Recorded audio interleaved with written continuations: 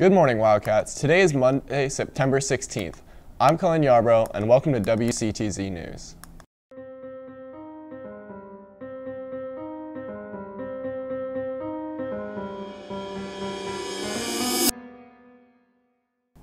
Please stand for the Pledge of Allegiance.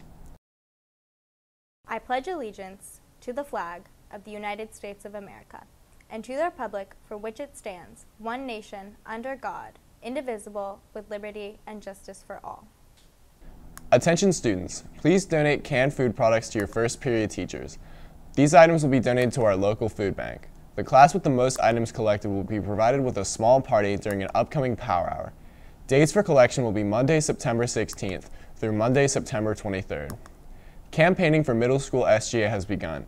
If you would like to come by and read the candidates' essays, you're welcome to Monday through Thursday Power Hour B. Elections will be held in 7th and 8th grade homerooms on Friday the 20th. Are you creative?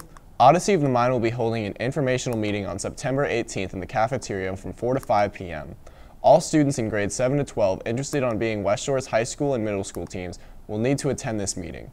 Parent coaches are needed, so bring your parents to find out about becoming an Odyssey of the Mind coach. If you have any questions, see Miss Friend in the Media Center.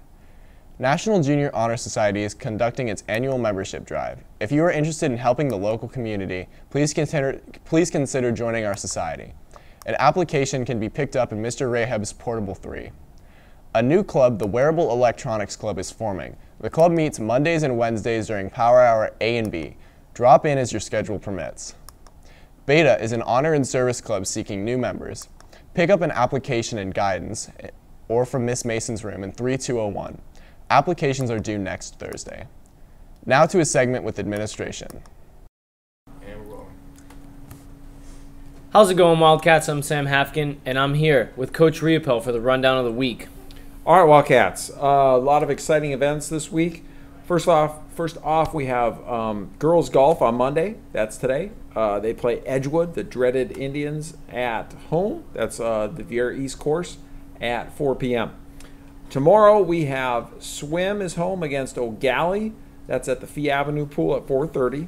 And boys golf is at Viera East against Holy Trinity at 4 o'clock.